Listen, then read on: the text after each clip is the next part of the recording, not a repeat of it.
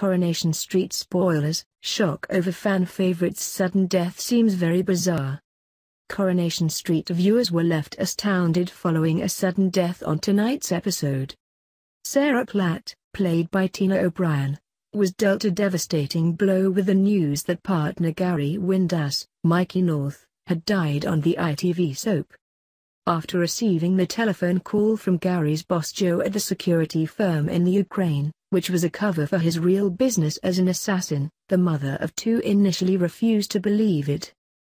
Yet when Sarah's brother David Platt, Jack P. Shepherd, took it upon himself to do some digging into the situation, he was forced to deliver Gary's tragic fate following the discovery of some personal items that were instantly recognizable as belonging to him. Baffled by the unexpected turn of events, fans couldn't stop themselves expressing their feelings on social media. "All seems very bizarre this Gary dead scene #Corrie #Coronation Street," one person wrote. Another posted, "Life is unpredictable #Gary #Corrie #Platt's of Corrie," followed by, "Why is Gary's death so sudden?"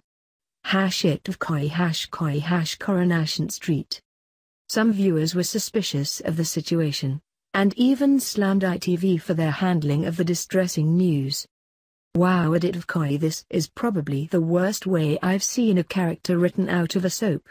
Almost seems disrespectful to the actor #Corrie," one person complained.